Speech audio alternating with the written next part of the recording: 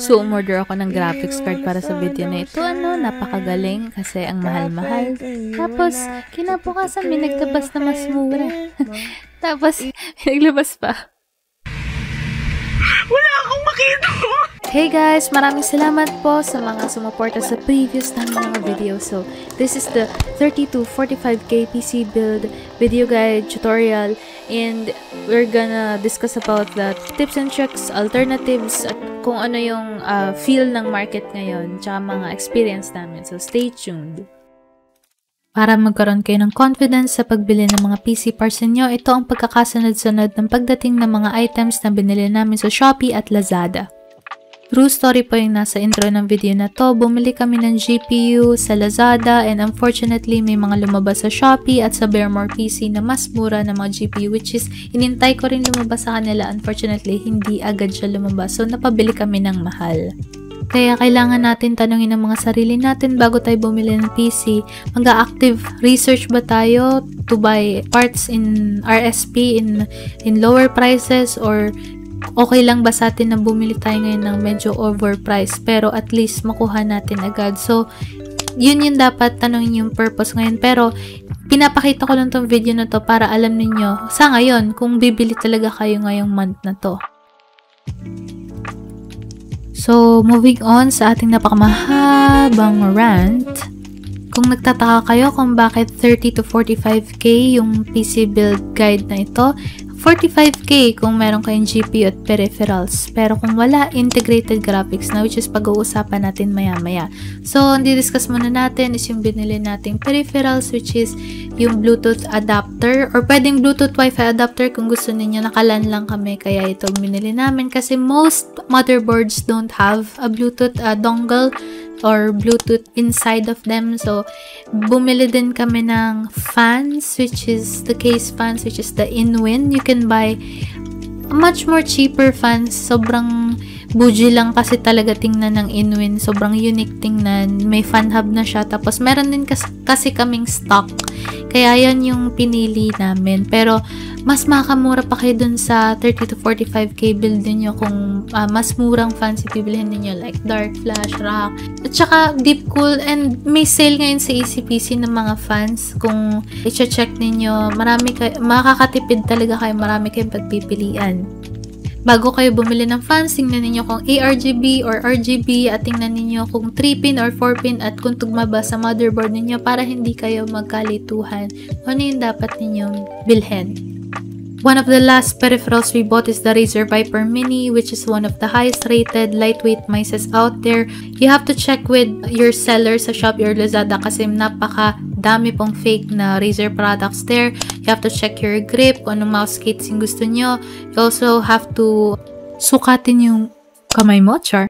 So, you have to know what your preference is because not every good mice is for everyone. Ginawa namin ng video na to para hindi kayo magkamali in the future, and unfortunately sa pagbili namin ng CPU cooler na to, parang may mistake kami kasi although maganda yung mga Deepcool products na nabili namin in the past, para kasi lagi siyang may catch. So, for instance, bibili kami ng Deepcool, ang ganda, tas biglang may masikip yung screw, may kulang.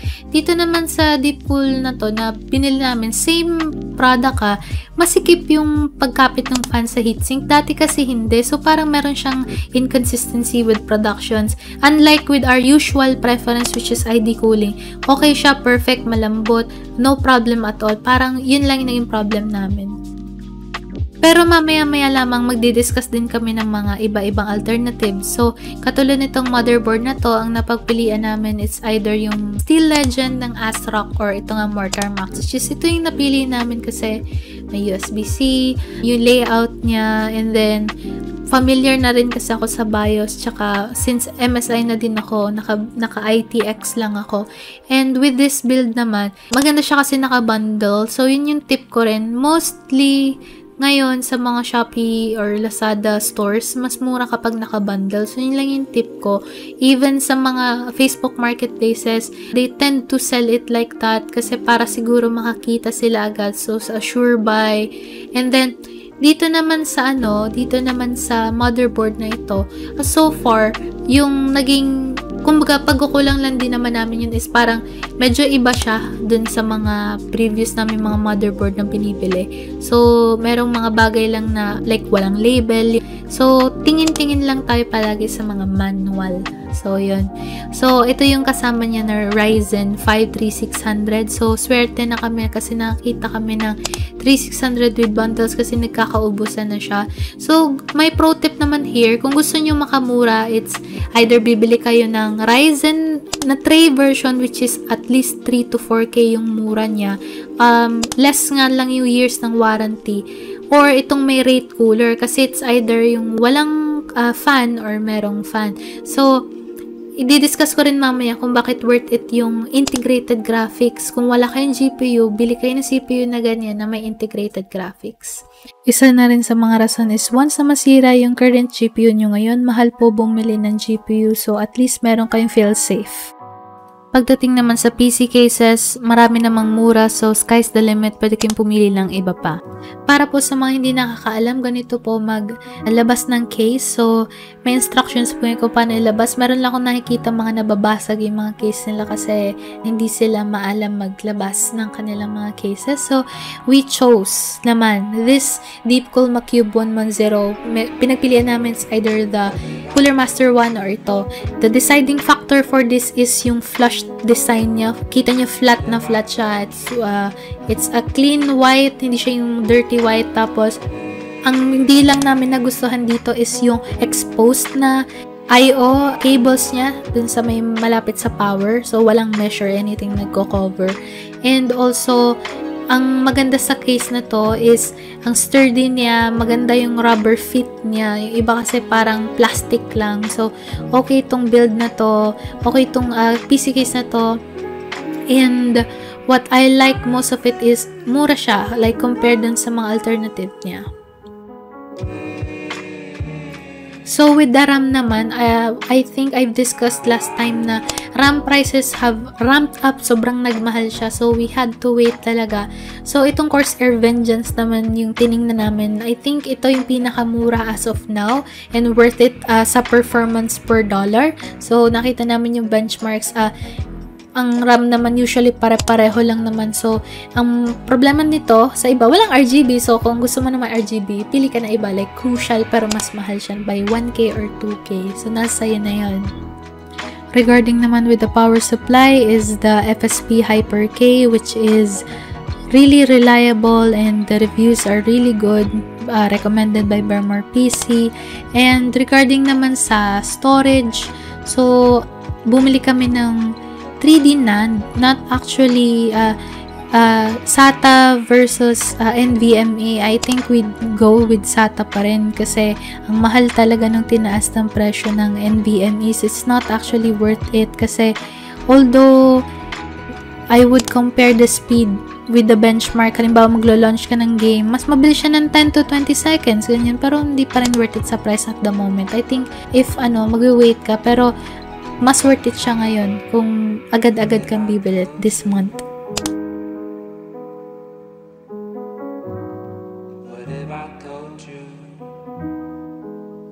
So, we're gonna move on with the PC building itself. So, I'm gonna work on this narration na parang podcast style. I think one of the best things to know ngayong pandemic is what should I buy or where should I put my money optimally? And, ayan, dito sa video na to. So, my girlfriend na, which is kanya tong PC na to, this build, purpose nito is for just light photo editing and motion effects. Just that, it will suffice and ask yourself questions like, will I use multiple programs at the same time? So, I should buy more RAM. So, kailangan may balance usage mo. Naglalagay siya ngayon ng CPU, so you have to align the pins and the gold triangle dun sa motherboard indication. So, it's sa mga tip pag nagbibuild ng PC, you have to pay attention sa layout ng motherboard mo.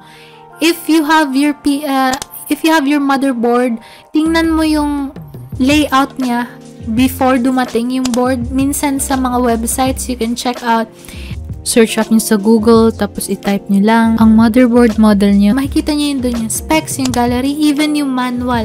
Like, you can even check in advance for everything kasi everything is online now. You can find these parts. Halimbawa, ito.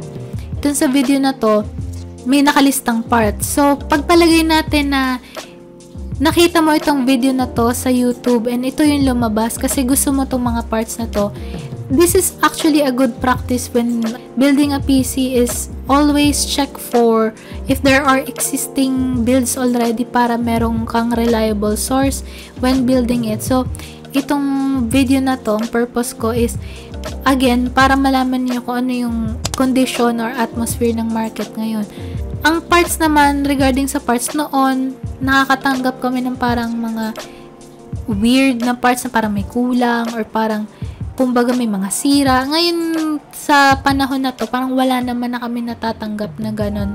Wala kaming na-refund ngayon. So, it's a great blessing. And then, itong ano naman, ang naging problema lang namin dito sa cooler na to, kung nakikita nyo sa screen, is itong fan na to, sobrang sikip niya. So, whenever you have your parts, try to test it out first. So, ilapat mo muna kung tama ba. So, yung screws ba, wala ba siyang mga loose thread. So, ganun yung pag nagsha-check ka ng mga PC parts. And then, always, don't forget the thermal cooler.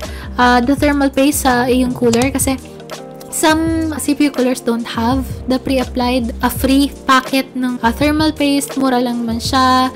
Pwede ka rin humingi sa mga kapitbahay. Minsan nagtanong din ako kung meron sa mga kapitbahay kasi marami namang taong may thermal paste na nag-existing ngayon. Pero maganda is bago para fresh na fresh.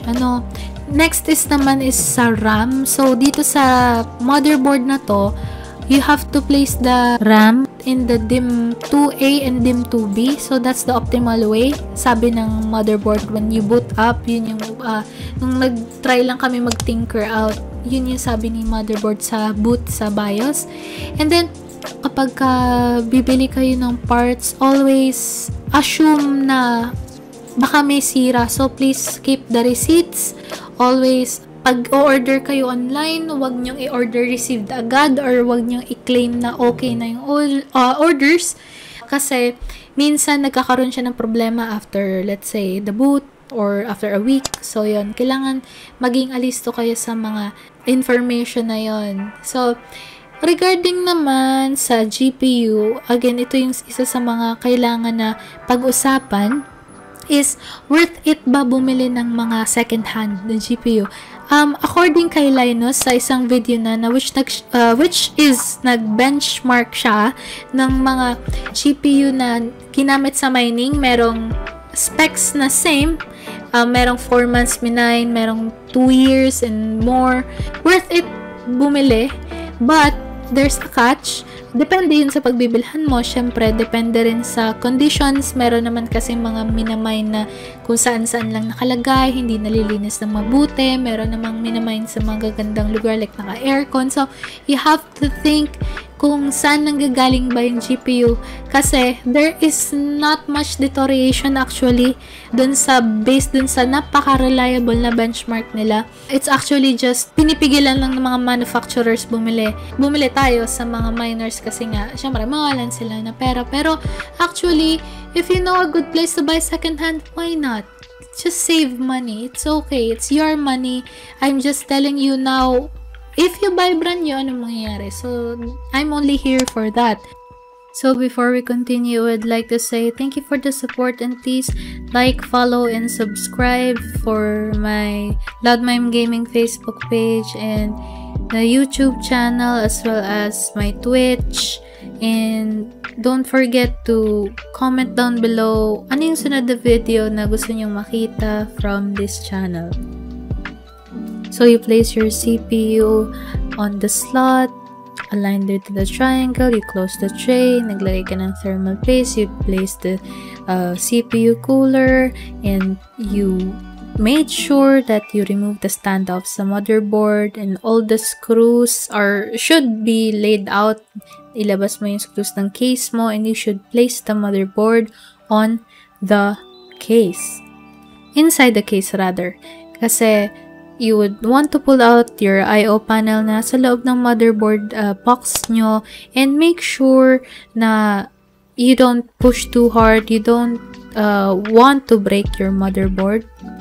Bago ka maglagay ng parts inside your case, you have to imagine how would these parts align inside the motherboard. Kasi for instance, although pinakahuli siya, yung GPU, you don't want to pluck out or wag mong tatanggalin agad yung I/O panel unless you're extremely sure na na-shoot sa I/O panel yung input-output ng GPU mo. And then, one of the tedious parts is the cable management and yung paglagay ng fans. And you have to know the optimal temperature. May aircon ba yung kwarto mo? And does your case have grills sa unahan, sa gilid? So, there is the standard na again, ililink ko sa description, but the most important part is, what is your setup? Will you have the ARGB, the RGB? Because merong mga motherboards may internal USB, some motherboards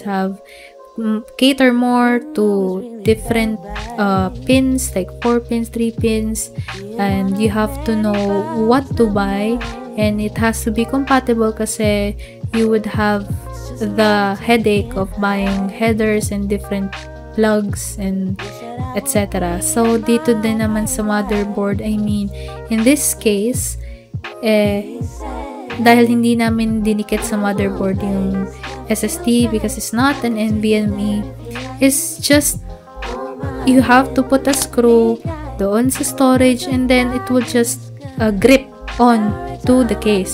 So that is very actually convenient. One of the greatest things about the case is how convenient it is, especially if you plan to maybe bring it out and change it for some reason. I don't know, depende sa workflow mo. So that's that.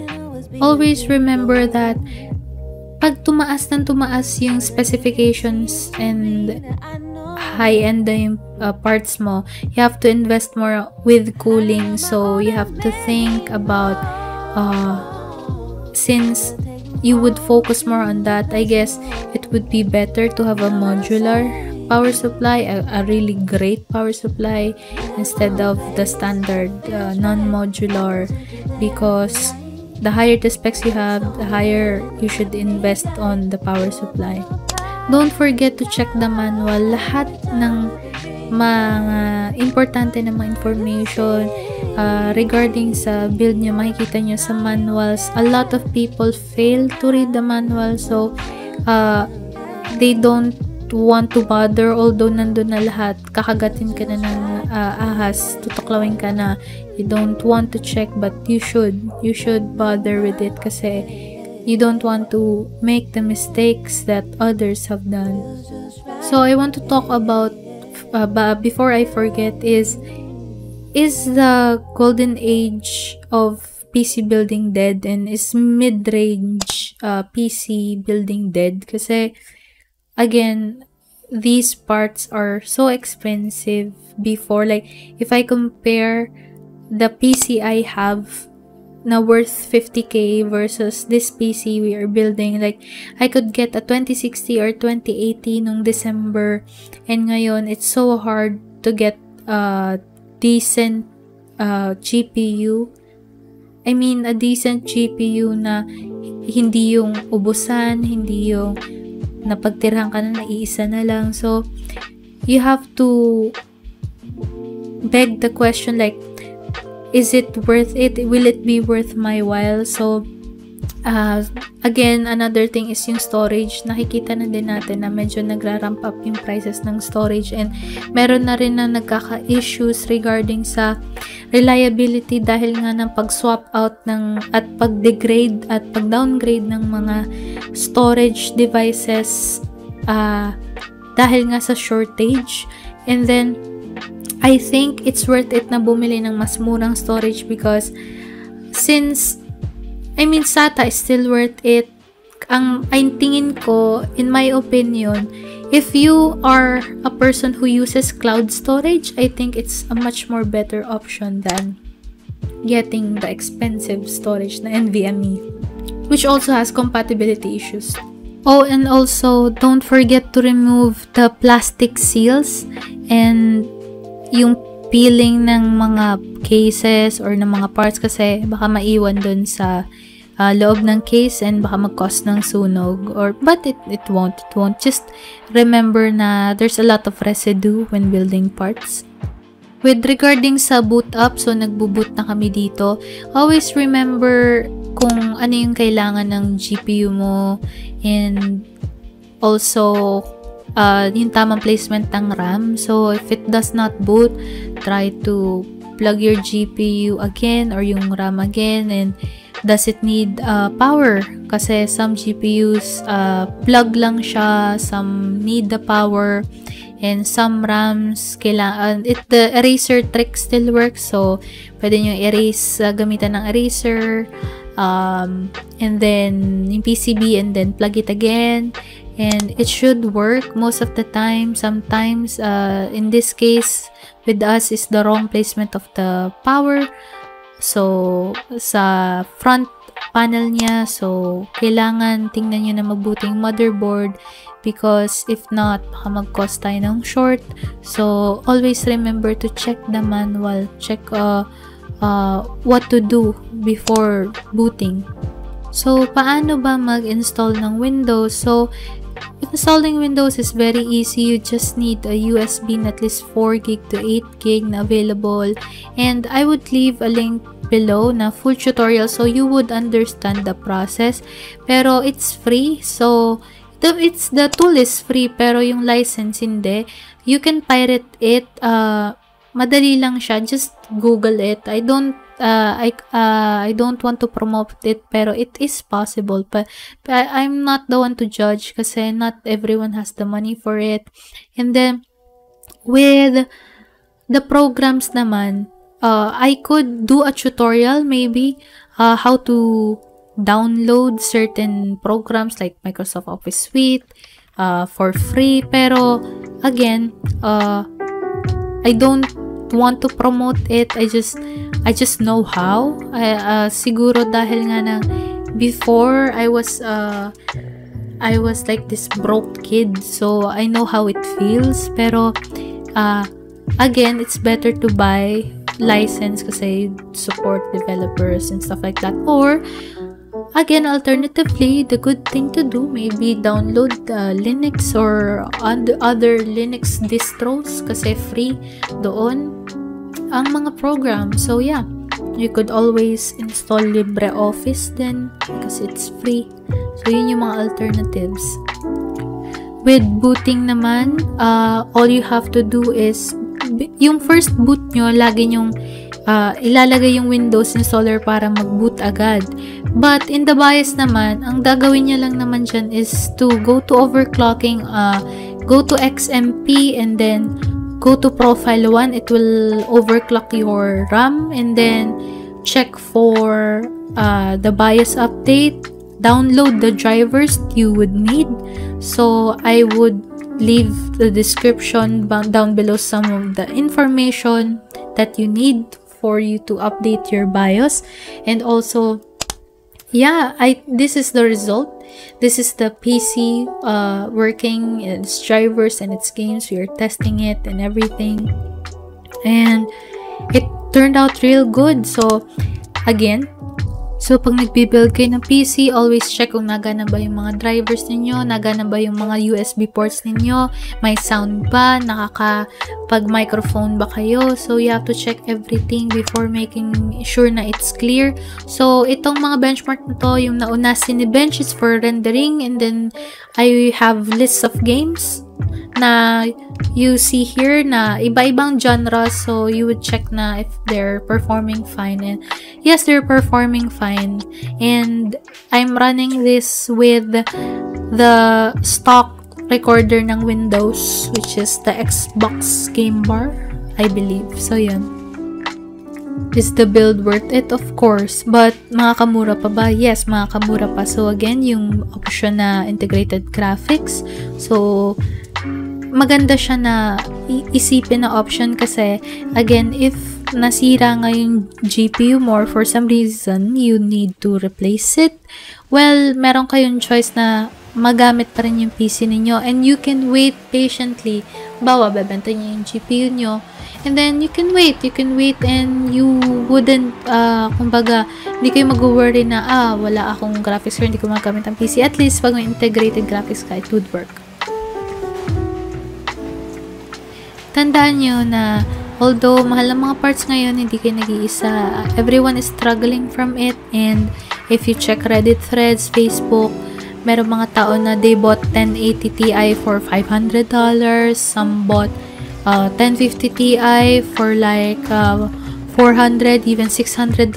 Like, ganun kagrabe yung ano ngayon. Ganun kagrabe yung prices. So, I would suggest na don't worry and we'll get through it and try to be patient.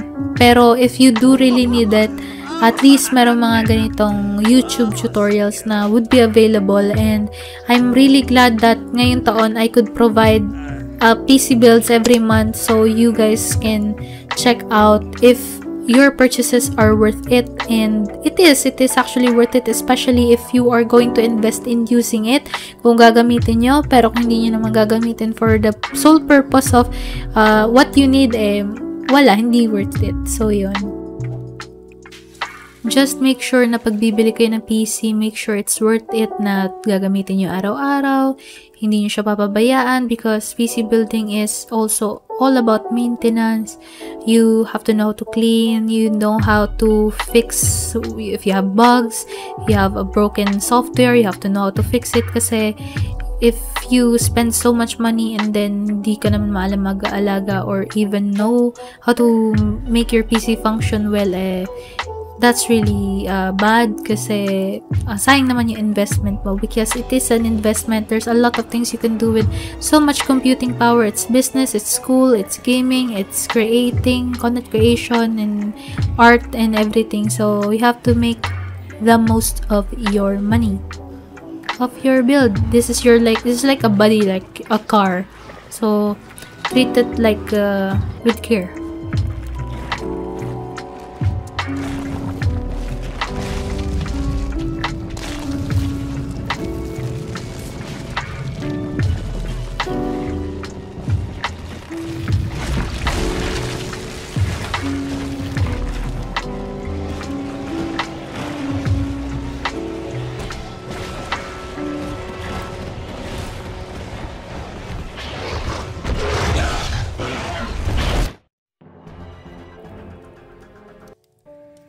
So this is what we call firmware. So it's a benchmark test in different resolutions.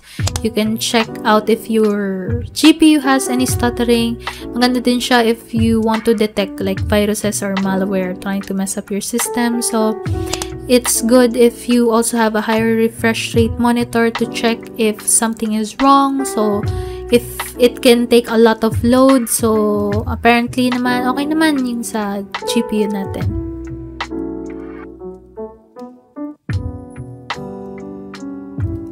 So that's the end of the video. I hope you liked it and please comment down below kung anong thoughts nyo dun sa PC build and I hope to see you on the next video. And please feel free to contact me on Loudmime Gaming Facebook or on Twitch. So, baboosh!